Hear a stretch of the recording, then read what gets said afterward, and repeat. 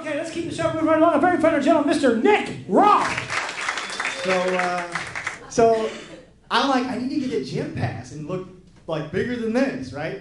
So I start working out at the gym and I meet this guy who's the biggest dude at the gym. Like, he could pick up the gym.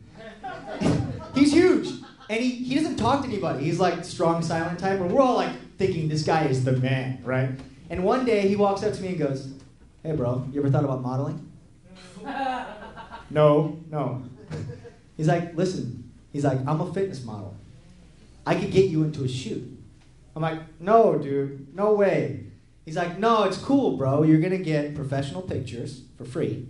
You're gonna get designer clothes. And then, you know, on your MySpace, it's 10 years ago, okay?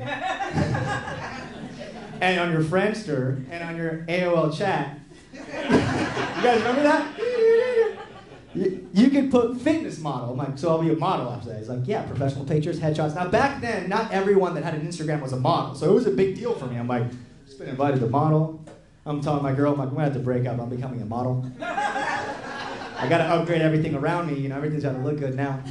So I go to the shoot, and I'm waiting in the house, like, scared, because I've never been to, like, any kind of a photo shoot. I'm just a normal dude. So I'm in the house, and I'm looking in the back, and I see in the backyard, it's all dudes.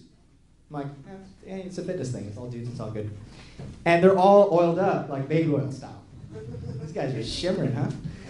And I'm really getting nervous. I'm sweating balls now. I'm like, oh, my God. So I find a place to sit down. Sitting down, I'm like trying to do some like power pose moves thing to try to relax, and I can't because I'm scared. And this dude comes in, this guy is like a good-looking dude. He's like Thor but black. Like he's got the face of Thor and the body of Thor, but he's like a black guy. So he's kind of intimidating too a little bit, right? So he comes in, he's like, "Hey, what's up, bro? You ready to go?" I'm like, no, this is gay. I'm leaving. Fuck this." He looks at me and goes, "Do I look gay?" I'm like, "No, dude, you look great. You're straight as an arrow, bro. You're fucking handsome, bro. You're the man. But I'm not a model, and I'm nervous, dude. I want to leave." He's all, "Bro, I know it looks gay." Now, he's in manties, okay? He's oiled up. He's all ripped and really steroidy. And he's looking at me telling me with a straight face, "It's not a gay photo shoot. It just looks gay. The pictures will come out straight. I promise." Fucking guy. I'm like, oh my God, dude. I'm like, no way I'm leaving. So I'm in the back now, and I'm putting the oil, right? And I'm still really nervous. So I'm sweating, and the oil's clogging my pores. I'm like, I'm going to break out. I'm freaking out, and he's like, "All right, look, there's a photographer over there, and she's a girl, hot girl. She's like, here, we're going to take some shots of you by yourself." I'm like, "Oh, cool." So I'm over here. I'm like, "What do I do?" She's like, "Just act natural." I'm like, she's like, "No, you look like a douche. You're looking at the camera. Stop looking at the camera." I'm like, "Where do I look?" She's like, "Somewhere else." I'm like, it's like, okay, just get in just be a stand-in. So now I'm standing. She's like, "Well, lay down on these rocks right here." So we're by the pool. I'm like on these rocks. And I'm like, don't know really what to do. And they bring the rest of the dudes around me. Like, oh my God. I'm freaking, and I don't want to be like a homophobe because I'm not, okay? But I'm really scared, and there's wieners everywhere. They're not naked wieners, but they're like this close to my head. Here's the wieners. Oh my God, so I get up.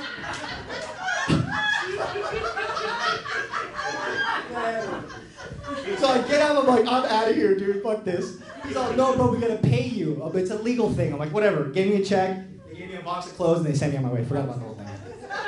Conveniently, I'm like, that was yesterday, I did the rape shower thing, I'm like, this never happened.